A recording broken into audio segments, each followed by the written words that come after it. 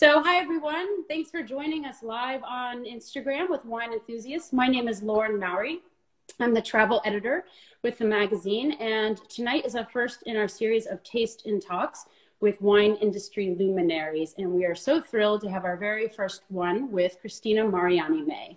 She is the third generation proprietor of Castello Banfi, an Italian wine company with a brilliant property in Montalcino. And she's gonna tell us a little bit about her wines, her family, her history, and hopefully transport us for the next 30 minutes through wine to Tuscany. So Cristina, how are you? Can you just introduce yourself to the audience this evening? Hi everyone, I'm Cristina. I'm with Castello Banfi, and I am just really excited to be here tonight and not doing dirty dishes again.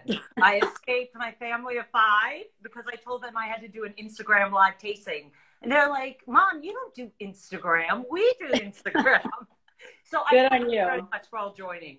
The dishes are out of control these days, aren't they? Oh my goodness, forget it. Yeah. I'm done. Thank heaven it's fine. That's all I can say. I know, right? We're all homesteaders these days, so yes, trying new things. It's a good hour.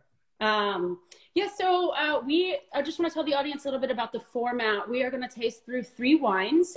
We have a white, a red, and a sparkling, but please don't feel left out. Please don't leave us just because you don't have the wines. First of all, they're widely available on the internet. You can check retailers while we're talking if one of these wines is interesting to you.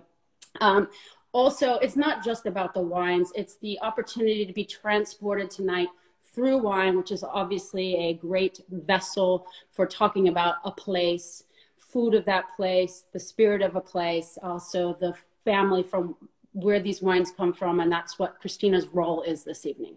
So I guess we can get started, but we should just address the elephant in the room. Obviously, the world is hurting right now. COVID-19 has put a lot of people in isolation, quarantine. Our thoughts are with people who are sick. So, I would be remiss not to ask you how your company is and your family are faring through this process, and if everybody's safe and how you're navigating this. Yeah, thanks, Lauren. I mean, it's just as hard for us as anyone, but fortunately our families both in Italy and here in New York are safe. And when I say family, it's our winery families, because we have a broad scope of selling all over the globe. So Italy and New York are really 2 of the hot spots. So we're based in New York, and it's been challenging, I gotta admit, but the one blessing is it's pulling us all together better than ever before. I think we're communicating better than ever, and we're really reaching out, and you got to love the Italians for that, I do. They have the heart and soul that they need to share with us New Yorkers, because we all need it right now, for sure. Yeah. Well, there's a lot of Italy woven into the fabric of New York. So, we feel this camaraderie with the country and this sort of this kindred spirit with the Italian people. So, and you're in New York now, is that correct? I am. I'm just outside the city, but actually my grandfather started our business on Spring Street in Greenwich Village over 101 years ago. Amazing. So he had hard times when he came in 1919, because a year later was Prohibition. So that was hard times for wine and spirits. Right. But he was raised in Italy by his aunt. Her name was Teodelinda Banfi. And Teodelinda was an amazing historical figure in the history of the Vatican, because she was the first woman, Lauren, who wasn't a nun to be able to live within the Vatican. And she ran the entire household for Pope Pius XI. Wow. And she raised my grandfather. So she taught him all about wine, food, hospitality, which robe to wear, whether it was red or white or white or red. And she taught my grandfather, and he immigrated to America and opened up an importing house on Spring Street in Greenwich Village, named after the aunt he loved. Spring Street. I lived the last 20 years around that area. So I have strong memories of Spring Street. I live not far from there, just out of Little Italy, when I first moved to New York. So, so you know the spirit, good food. And good I know the spirit. And what's it like right now running a global company with 3 teenagers? That's always been a tough one. The teenagers are tough. What are their ages? They're 17, 15, and 13. This is how crazy the coronavirus is. I forget my children's ages. What week is it even? I can't remember. But one's excited to go off to college, but a senior who's missing his senior spring. And the next one was in boarding school. He wanted to go, and he's home. And the youngest one is 13. So they're all enjoying puzzles and talking about good Banffy wines because that's the way they were raised. And you were raised in a wine family. What was that like? You know, it's been fun. It's like we are gypsies, and that's what's weird right now. Because I grew up traveling back and forth from Italy, where my father built a winery in Tuscany in 1978. So you can actually see it here, and it is. And I just threw up the photo of the gorgeous hills in Tuscany, and it's such a special place. So viewers can have a sense of what the landscape's like. So we want to bring you there right now because this is our mini escape from the task force hearings and after dinner dishes. So we're bringing you to southern Tuscany to Castello Banfi, and it's in a town of Montalcino. And Montalcino is just south of Siena and in between Rome and Florence. And we have there about 7,100 hectares of land. So it's hectares. I'm sorry, acres. Acres. That's okay. I think in hectares too sometimes. You can do the math. Yeah. It's 7,100 acres. So that was created from scratch in 1978 by my father. And actually the size of the estate is the size of the island of Manhattan. So you can imagine it's that big. Wow. But actually only 1/3 of it is planted to vineyards, Lauren. So it's like a constellation of single vineyards all throughout. And the rest, we're very proud that it's truly a sustainable agricultural estate. Yeah. So we have the highest ratio of forests to cultivation in all of Italy. So that's really important to us because we want to preserve the environment, sustain the natural resources and the outdoors and their water. And it's apropos as yesterday was Earth Day. So every day should be Earth Day, but you know. It's true. So, and you see the wild boars coming out. Yeah. You know, they're showing all the animals running all through the streets of Australia. So in Tuscany, our issue is the cinghiale, which are the wild boars that prance. Which are delicious to eat for meat eaters, right? So good. Not so easy to cook at home, though. I don't know how you find it at your Shop and Stop or Publix, but well, that's the famous pasta with the cinghiale is. It is. Remind me that what pappardelle usually, right? They do. Yeah, and pappardelle. Montalcino, they do a pasta called pinci, which is a hand-rolled pasta that's kind of like a thick spaghetti, and they put it with the sauce of the cinghiale, and they serve it with the Chianti or with the Brunello di Montalcino. That sounds delicious. Well, we should probably get into the wine. Speaking of wine, just to remind the audience, whoever is joining us now, we're speaking with Cristina Mariani May. She's the 3rd generation proprietor of Banfi, and we are tasting. I'll just show you guys the bottles, and then we'll get into the first wine. We're tasting first the San Angelo, which is a Pinot Grigio. Then we will be doing a Chianti Classico Reserva. Got it.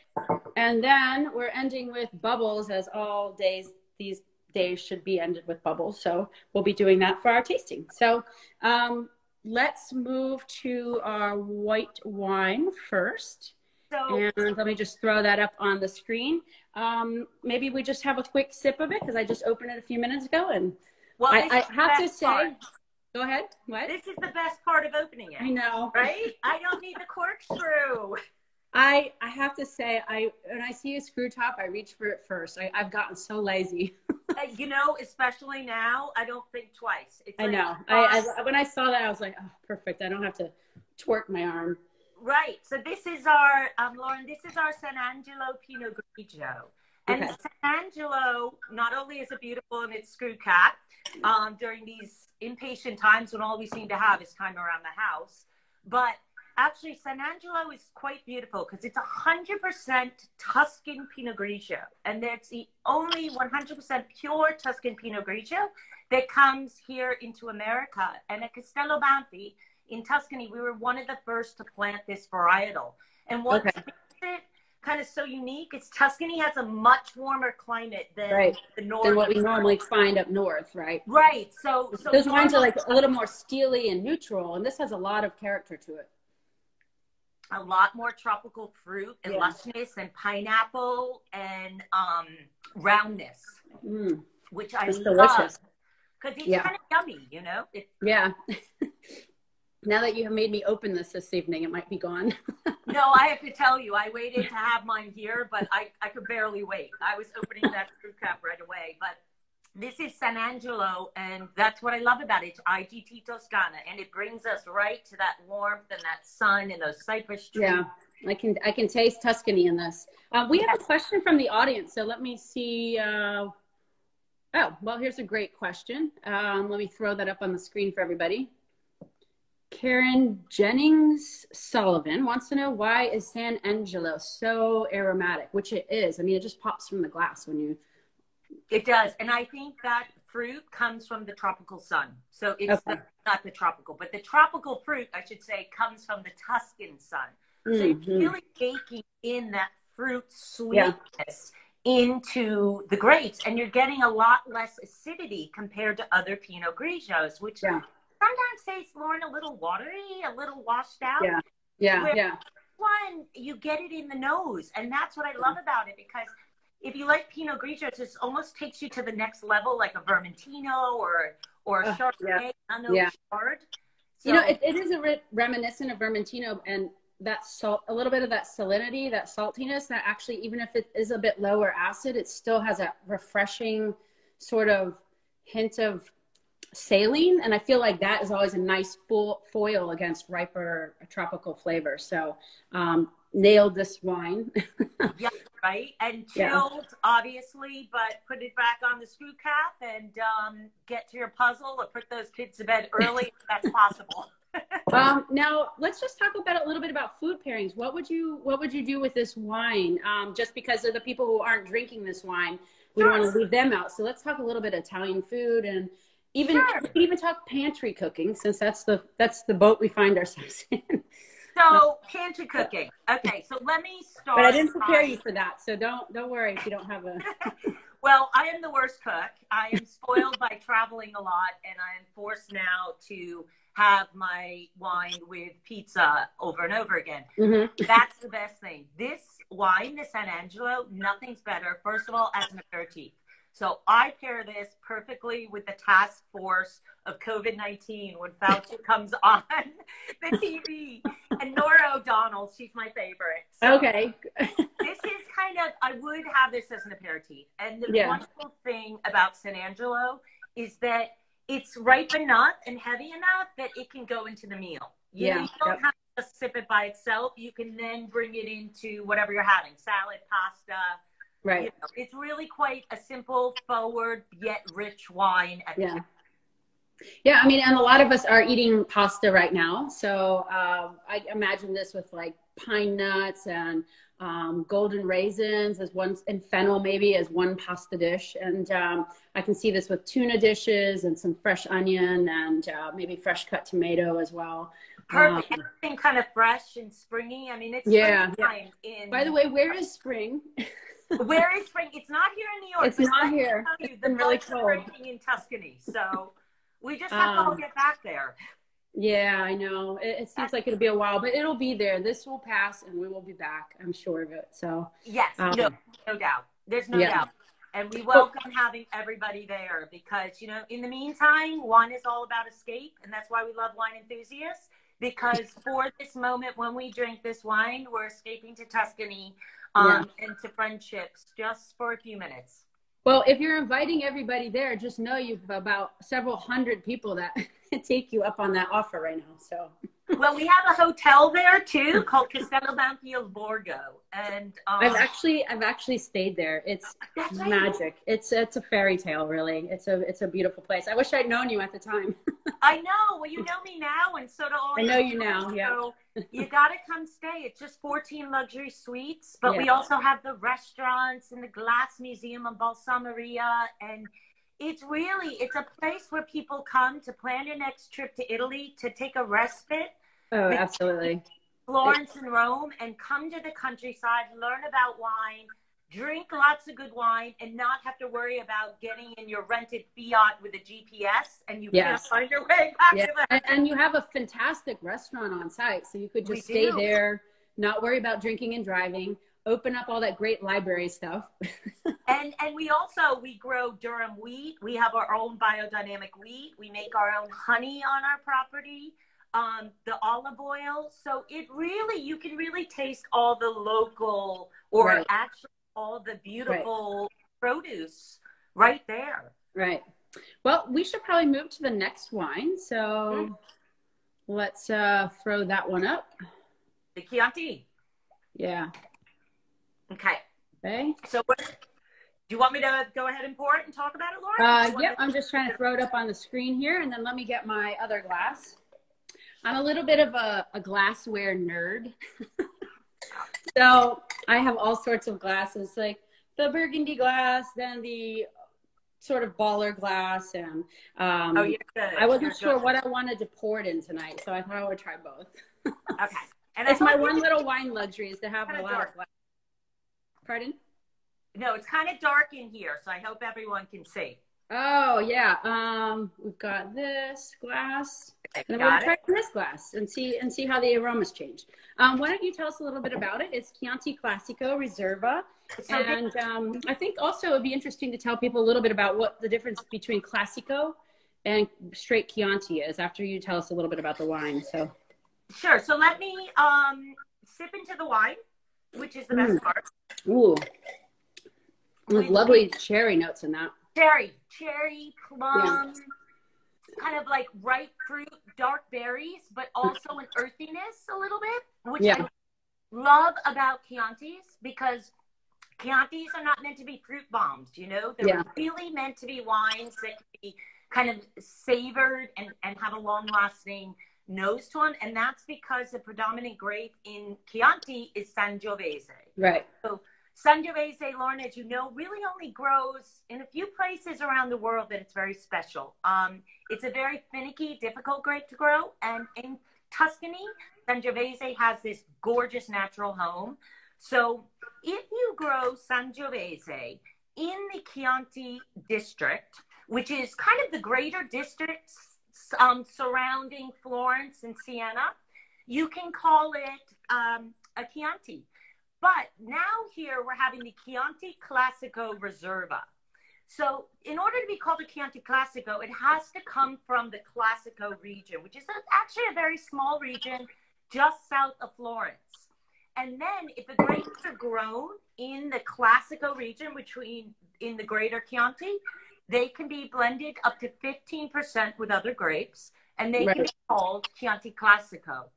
To be a Reserva, it has to be aged at least an additional 2 years. So that means it's a longer growing wine. Right. We're here in Montalcino at Castello Banfi. We're actually south of Chianti Classico. So we were actually one of the only wineries we are outside the Classico district in Montalcino in southern Tuscany that can produce and bottle our Chianti Classico Reserva. So we grow the grapes in the Classico region. Oh, wow. Okay. And down from our own vineyards to our winery in Montalcino. Okay. And we're grandfathered in to call it a Chianti Classico Reserva. Right. 2015 too, which is this is stinging. It's delicious. The acid is on point. It's well integrated with the fruit character, and it's vibrant. It's really fresh. Yeah, that's what I love about it. They dance on your palate. Yeah. You know, the chicken for 5 years of age on this wine. So we have a few questions, and I don't want to ignore our viewers. So let's see if they have anything to ask you. Let me. Okay, we have one from, I think you just answered this, but maybe we just want to clarify the difference between the Reserva and the Classico was what you were talking about, the oak aging, but. Correct. More oak aging. Really, that's the difference. And for us, also a better selection of the grapes. That's what I was going to ask. Do you take a different care or selection in the fruit that you put into that wine? Exactly. So we take the better grapes and we put them into the Reserva, because also remember, those are the grapes that can stand up to aging in wood. The rest take a little, they need that young fruit, whereas these grapes, and we blend it also with some Cabernet Sauvignon, the Classico Reserva. And what I love about this wine is you can find it. It's one of those wines that are out there, and it's an affordable luxury. All these wines we're tasting are below $20. And, I think it's really important today that you want to follow a good producer and you want credibility in a wine and you want lushness, but you also want affordability. Let's be honest. We're all watching every single dollar that's going out. So Exactly. that's what I love about Chianti's and Bentley Chianti is you're going to get a good bottle every time you open it. And that's why I put it in my fancy glass. It elevates it elevates the evening without costing much money. So exactly, right? You know, it's like you don't have to break the bank. And these wines even taste better the next day. So I love opening them. Yeah, for sure. The next day too. Chianti also, I mean, Americans have a great love affair with Chianti, going back to the early straw basket Chianti days and the red sauce joints in Manhattan or all over the country. You know, that was a different Chianti than what people are producing today, for sure. But it brings comfort to people. You know, when I think about what do I want to eat in a midweek meal and what do I want to drink, the fruit of Chianti with like a homemade pizza, very simple toppings, fresh mozzarella. That's what I gravitate towards. And I think right now, in times where people are stressed and feeling uncertain about their future, Chianti is one of those wines we can really latch onto and feel good about. So, and the alcohols are generally not too high as well. So, exactly. We still actually have a line that makes the Chianti in the fiasco, which is the basket, and that's how my grandfather first sold it years ago in New York. So here we are, 100 years later, into Cent'anni, right? So I think we have a few more questions, so let's see what people are asking. All right, one about, here, let's go with Greg. He wants to know what your favorite food pairing is with Chianti, speaking of food. I mean, speaking of food, I'm just getting a little more light in here. Speaking of food, what I would pair with this is like make your own pizza, you know? Yeah. Like, bake your own crust, bake your own pizza, put it in the oven, a little bit of prosciutto, anything kind of salty, I think would be amazing with this. Salty proteins. We've been making a lot of stews still because summer hasn't quite, or spring kicked in here for us. But I think spring, the barbecue. Also, I love the cherry in Chianti because it could really take a little bit of spice, you know? Yeah.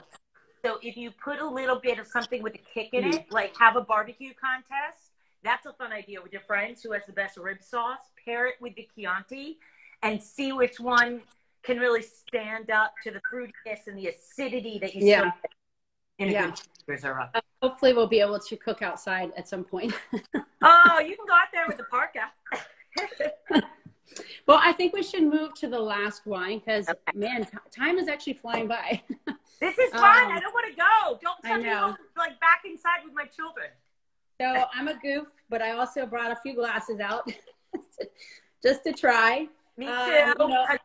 Yep, different glasses, different styles. A lot of people pour bubbles in a traditional champagne flute. There are now flutes that have a little bit wider body or wider base, but still focus the aromas at the top. So you get all that fruit, but you still have the column, which is what gives the bubbles a chance to rise up and look pretty. And then I have just more of a traditional all-purpose white wine glass. I tend to like to drink bubbles from something with a little bigger base because you get more aromatics that way, but it's like Goldilocks. There's something for everybody. So what do you drink your Rosa Regale with? Oh, so Rosa Regale. Okay, I'm going to pop it here because I was going to open it before. I'm like, you know, to hell with it. We have to celebrate the little moments now. Yep. So here goes mine. That's my favorite sound in the world. I drink, well, this is a really special wine, Rosa Regale, first of all, because it is so unique. If you can see it, I'm going to put some white light behind it. Wow, that's so aromatic too. Wow. Let me put this behind just so you can see the color of this wine. Yeah. The light in here isn't even doing it justice because it's really like. If I can hold it up. This wine smells like strawberries. Yeah. Raspberries. It is so fragrant. The grape is actually called a Berchetto. It's a Berchetto grape Piemonte up in Piedmont. And what I love about this wine is that while it has a really high residual sugar, it also has an excellent balance of acidity. So you taste it, and it's like almost like seductive and sweet and lush, but it's not overly cloying. You know, Lauren? Yeah. It wakes up at the end. It has a beautiful color. I know. I wish I could. It reminds me of the color of love.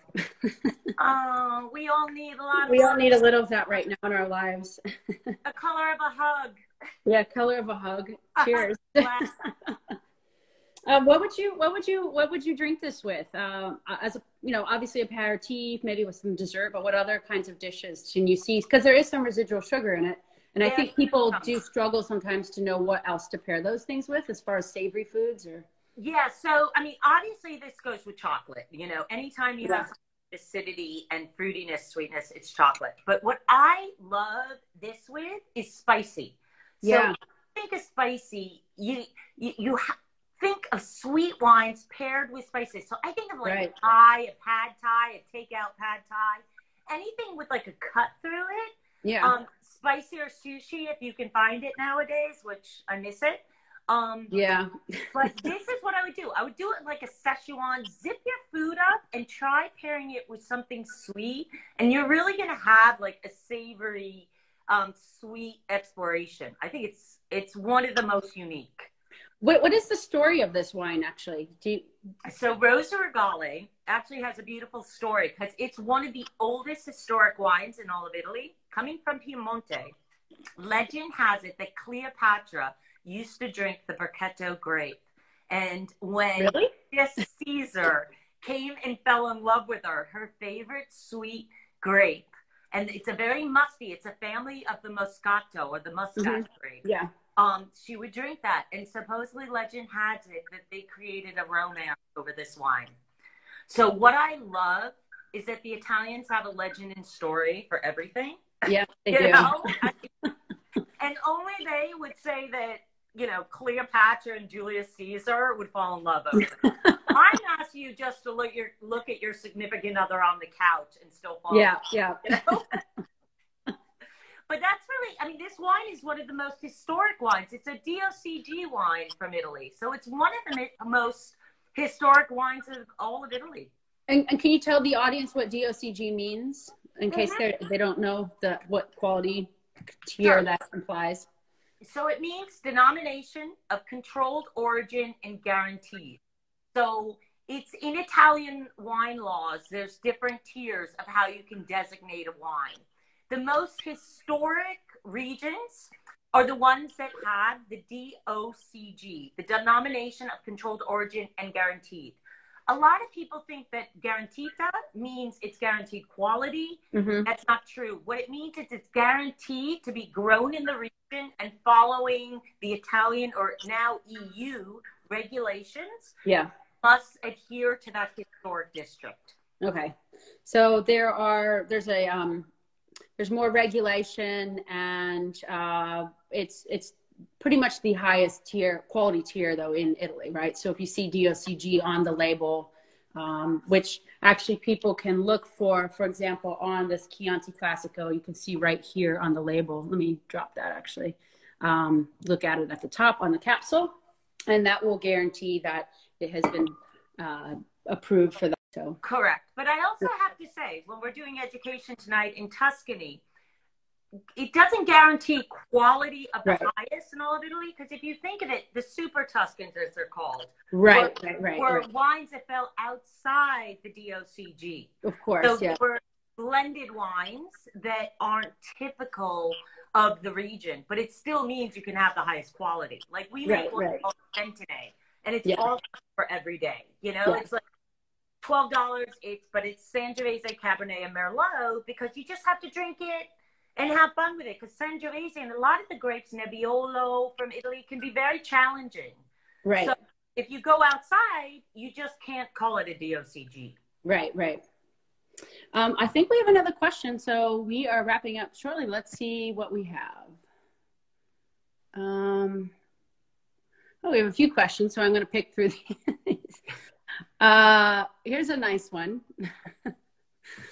is Great Banffy Wine the reason you look so great? That must be my son who posted that. I told him to do that. I love it. Oh my gosh, you're too cute. I'm going to be 50. I mean, are you going to give us a real answer to that? Of course. No, I'm going to be 50 next year. And you know what makes you look really good? Drinking lots of Banffy wine and talking to nice people, because I love everyone at Wine Enthusiast. Yeah. So you guys have been the best for educating and giving back to everybody in this wine community, especially now, Lauren, reaching out, being kind. You know, our wine and restaurant and food community is very close-knit. And Absolutely. There's no better company than Adam and Sybil Strum, who own your company. Everybody who feeds down from it have hearts full of gold. And, you know, that's why we love what we do, because it's about the people, not just good wines. Yeah, for sure.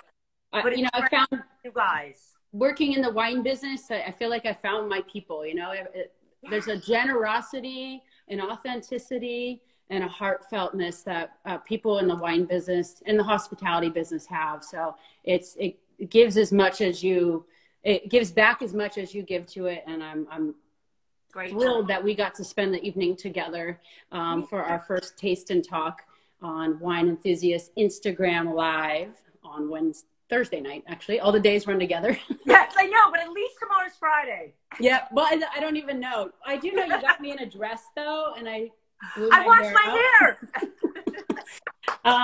Unfortunately, it is now 8:01, and we are officially 30 minutes in and ready to conclude. So, chin chin. Chin chin. Come to Castello Banffy when you are brave enough to get on a plane with me. Our guests. In the meantime, stay safe, stay healthy, get back to your community, and hug everyone you can with safety and reason. But be grateful for all we have, and I'm grateful for you, Lauren, and Wine. I'm grateful to you too. Thank you so much. And for our audience that's interested in these wines, remember you can find them online. Just go to your favorite retailer. Let's see, do I have favorite retailer or wine.com if you want to look for these wines. So thank you very much. Thank you everybody for joining us. Have a great evening, and we'll see you at the next occasion. And I'll see you in Tuscany. Ciao, Lauren. Bye. Ciao.